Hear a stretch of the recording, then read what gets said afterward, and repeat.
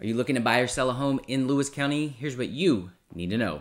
But first, hey everyone, I'm Eren Millam with Premier Property Group. I help people achieve financial security and freedom through real estate. Now that we got that out of the way, let's dig in. First of all, prices are rising. The average monthly sales price is up 2% year over year. Second, homes are selling faster. Well, kind of.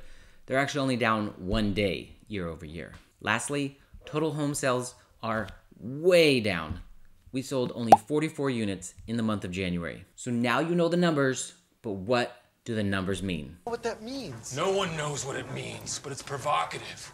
No, it's not. It Gets the people going. The headline for me is total sales, so let's start there. This is actually the reason I've been making videos the last 18 months saying there's not gonna be a pricing crash. Now, even though we've only closed 44 units in January, we've been putting on either fewer homes or just a little bit above that amount each month. So the inventory is still going down. Obviously, that puts a tremendous strain on demand in our county. Now, imagine if the interest rates go down and all those buyers waiting on the sidelines jump in. And it has been projected that the interest rates are supposed to drop 4 times this year. So you can imagine what that's gonna do to prices going forward. Next, let's take a look at days on market. A difference of 1 day is not much to talk about, so I'll skip that part. The only thing I will say is look for that to continue to decrease. If your home is not priced correctly, you can expect it to expire.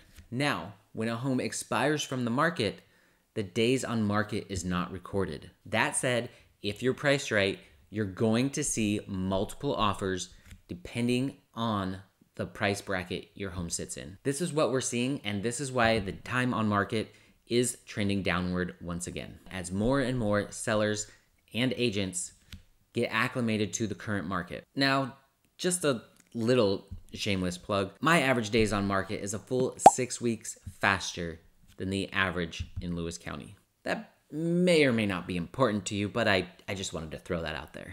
Finally, you may have noticed how all the doom and gloom articles out there have started to change their tune. Nobody is talking about a crash anymore, and it turns out most of those people were trying to sell something. I've done a few videos you can check out on my channel where I've reviewed their splicing of the market data. Now, eventually, home buyers will acclimate to the interest rates, even if they don't come down like they're projected to. That said, the only real way to bring down prices is to totally change and or destroy the economy. Given recent times, that may not be so far-fetched. Or another thing that could happen is a bunch of sellers put all their homes on the market all at once and supply finally outweighs demand. But as it currently stands, we're about a decade behind in supply when compared to buyer demand. So your real question boils down to, is now a good time to buy or should I wait? Unfortunately, there's no one-size-fits-all answer here. Essentially, if you want to buy and you can afford to buy, now is a great time. In real estate, over the long haul, things only go up in value because they're not making land anymore. Now, everyone who's waited the last couple of years or told you to wait has missed out on hundreds of thousands of dollars of equity. So this is where your agent comes in. They should be educating and informing you about the current state of the market and allowing you to make the best decision for yourself. Now, if you're not quite ready to buy but want some more information, check out my free buyer's guide on the road to home. I'll link it in the description below.